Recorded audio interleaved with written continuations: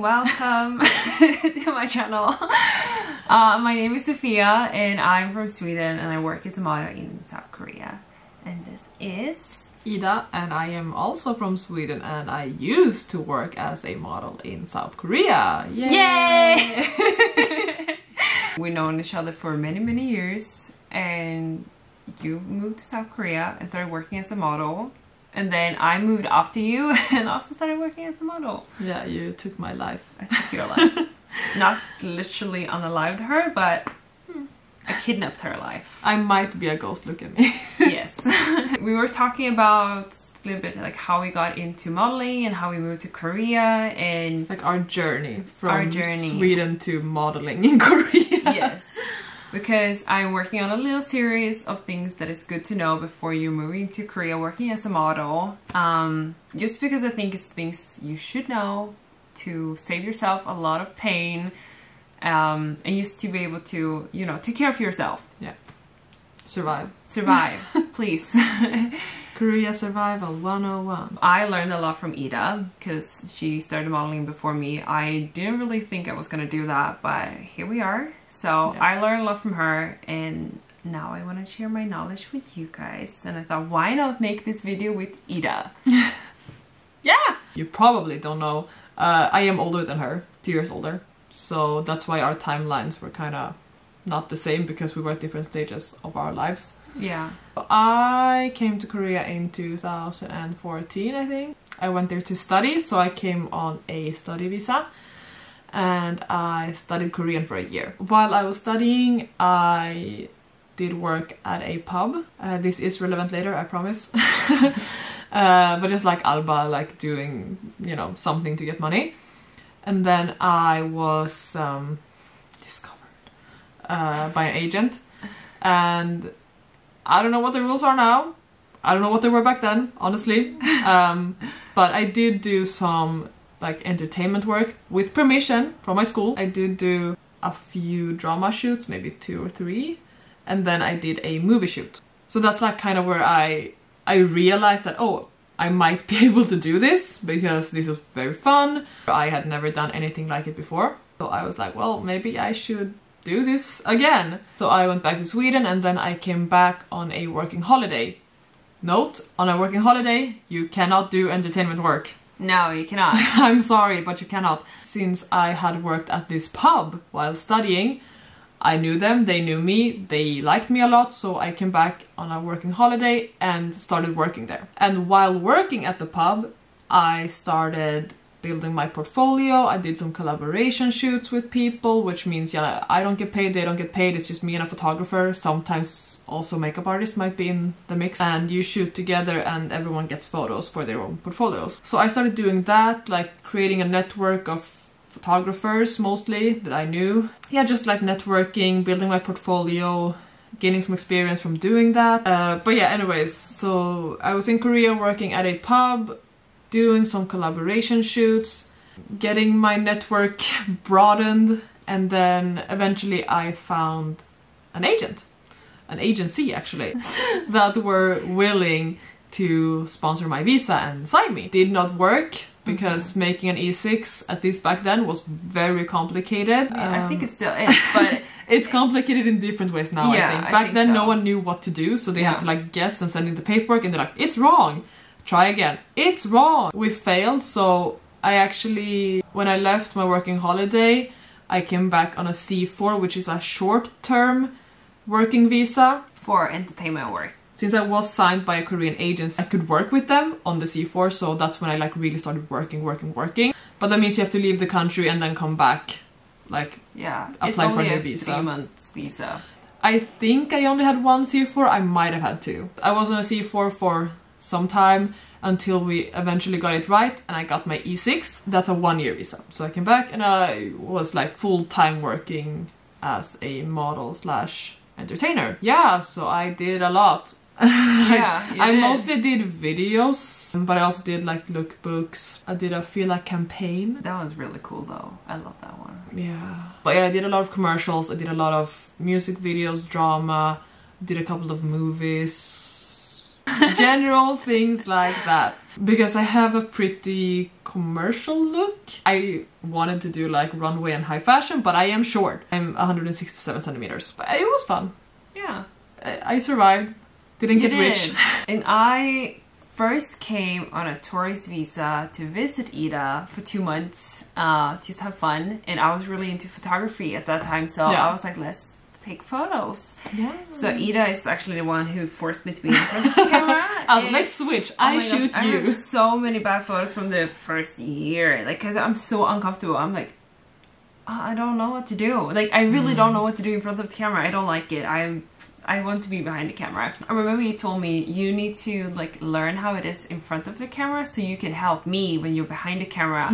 And that's something that stuck with me. And to this day when I'm shooting, I'm always visualizing as a model kind of how the photo would turn out. Yeah, what like, does the camera see? So much from that. I liked Korea and I was like, you know what? I want to come back on a working holiday. Yeah, let's just have fun for a same year, story. You know? Working holiday. Yeah, let's have fun for a year. So I came back and I worked in like with a lot of different things, and I worked in a bar as well. And I also did like a lot of photo shoots on the side as a photographer, but I also started getting contacted to have my photos taken by photographers.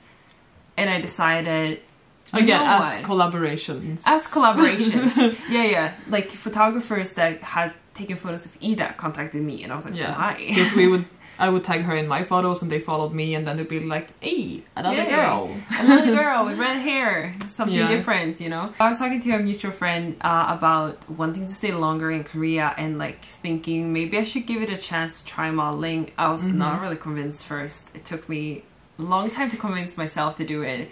But I talked to Ida a lot, and then I decided, okay, let's just like start building a portfolio. So I started contacting photographers a lot and just took a lot of photos, like looked around for like a lot of agencies. And I don't know, I have a lot of like anxiety when it comes to making huge decisions, which I think sometimes is to my advantage.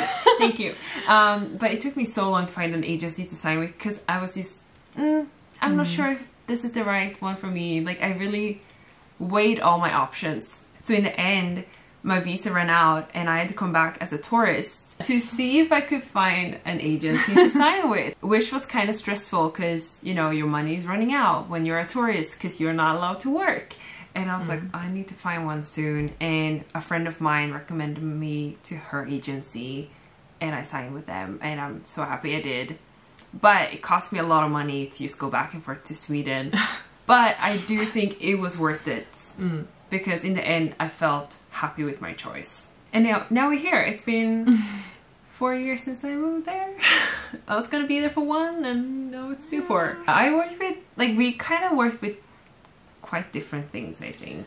Yes, we have very different looks. I was typecasted a lot as the Barbie, which meant I got blue eyeshadow, pink lips, and I was supposed to be like, and I hate that. Oh my god, it's so far from me. Woo, it's like top level acting on my part to even pretend to be like cute. Yeah. Like I said, I was cast as a mom. I was cast as, like the girlfriend type a lot, where it's like, you know, like when it's like, I'm a cute girl, and I'm like, yeah. Am I though? Yeah. I think that's why I got to do a lot of music videos, because I'm short. And then the K-pop boys look slightly taller because they're like this much taller than me. Yeah, I've done a lot of commercials for like electronics and cars and stuff. Like, also that's kind of lifestyle, because they do want people to look not like top models. That's the thing, because people that are buying the products, they want them to be able to relate.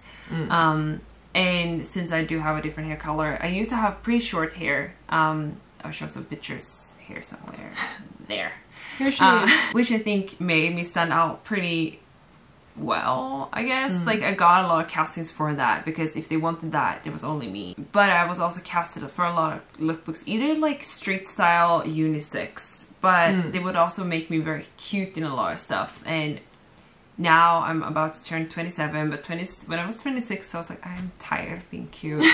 You know, like, You know, you come to a point where it's like, it feels weird to be called cute all the time because I'm an adult, you know? So I kind of try to change my style a little bit and see what kind of clientele I would get from that. But a lot of commercial, not as many music videos as I would love to, but a lot of drama, extra, like walking in the background, you know, blurry little red dots in the background, great, you know? Yeah.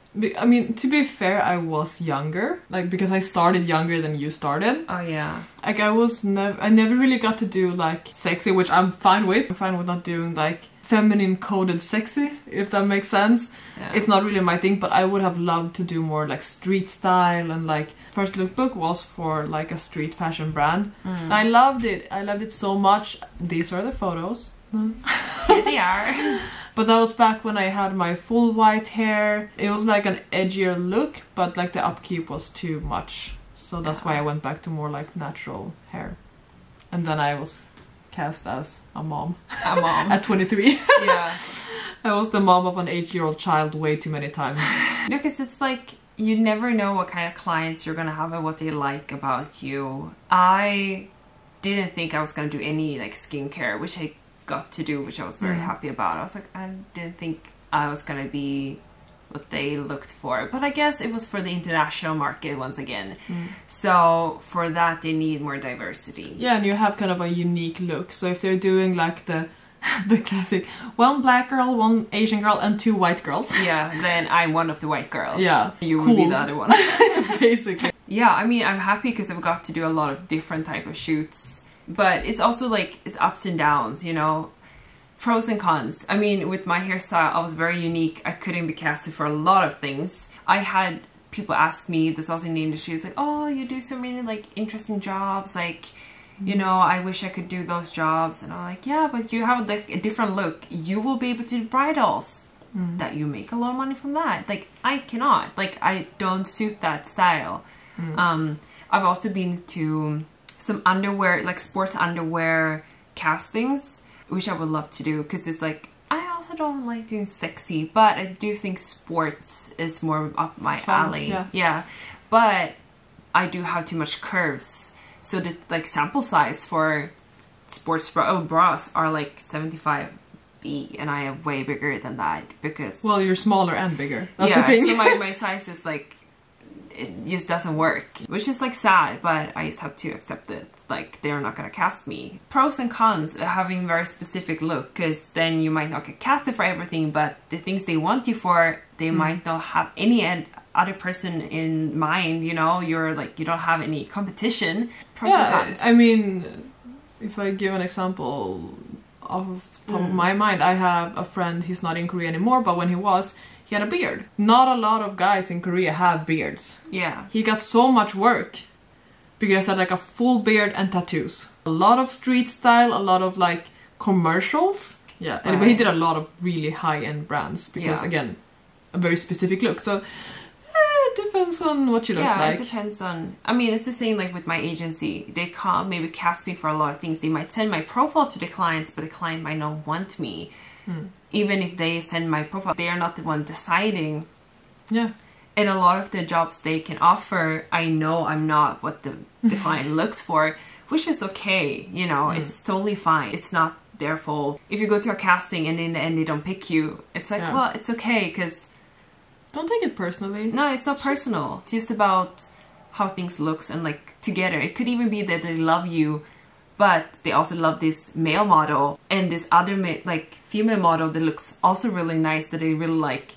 They look way better together, height-wise, size-wise, color-wise, anything. Like, they might just have a better chemistry or something. Yeah, or let's say all of their clothes are hot pink and your hair would clash. Exactly, it could be that. That even my undertones might not work, or it's just my body type might not look good next to the male model. It's not personal.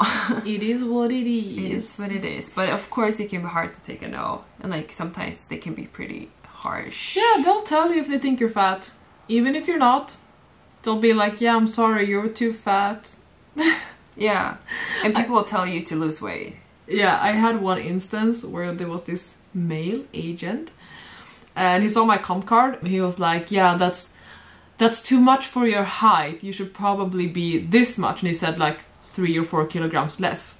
So I just waited a week edited my comp card to say the weight he said.